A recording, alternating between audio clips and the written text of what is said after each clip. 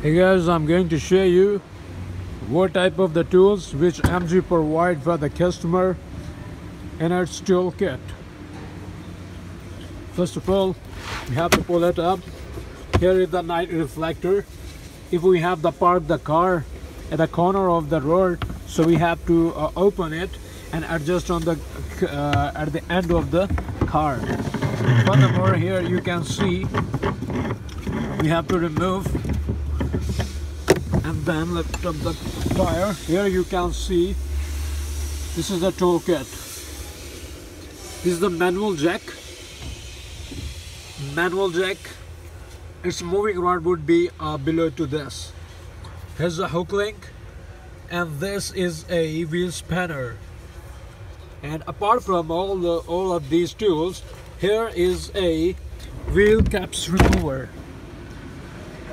This wheel cap remover, what is the function of this remover? Now, I'm going to show you. Now here, you can see here are wheel caps, wheel bolts cover.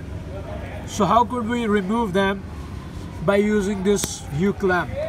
We have to apply it like this and pull it out.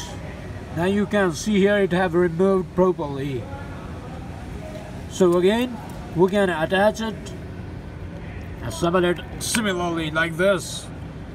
Alright, so what was the function of this U-clamp and the toolkit of MGHS?